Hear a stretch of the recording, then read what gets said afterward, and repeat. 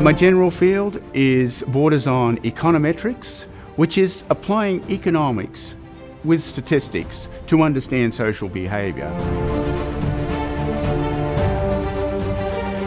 The name of my paper is Promotion and Executive Compensation in the Executive Labour Market. Popular understanding is that, first of all, managers on the whole get paid way too much. That in particular, managers of large firms are in some sense disconnected with the firms they manage, let alone the larger population. We were interested in finding out why managers in these large firms are paid so much. We found that in large firms, the executive compensation is tied more closely to the vicissitudes and the uncertainty of the firm's profits in order to help align the incentives of the executive with those of the shareholders.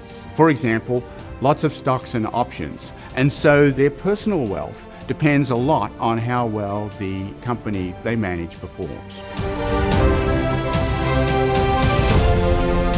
Executives are paid a risk premium for taking the uncertainty that goes with tying their executive compensation to the firm. Sometimes executives make negative compensation.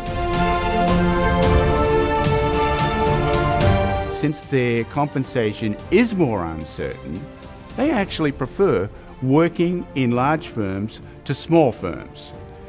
How do we see that? Executives in top companies are not paid a premium for working there, but actually are willing to work for a little bit less in risk-adjusted terms.